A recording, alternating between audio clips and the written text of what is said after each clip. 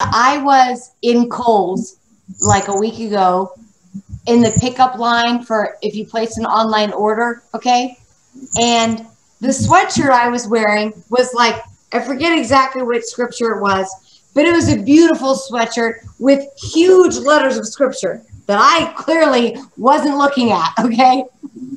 Kohl's didn't have the line marked the right way, and people kept getting in line that weren't supposed to be there, and it was taking forever. And I was really hungry, and I had to go to the bathroom, which I can't hold it, and I was getting very frustrated because it was taking so long, and no one could read anymore, and I kept getting cut in line.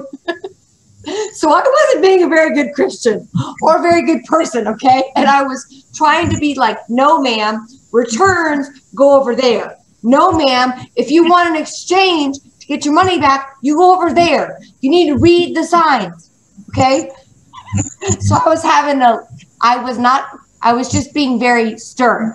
You over there, you over there. I'm in an online only order, blah, blah, blah, blah, blah.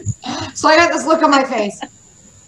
And I turn around, and this girl walks up behind me to get in the line, and I'm not looking happy. And she's like, she looks at my sweatshirt, and she looks at my face.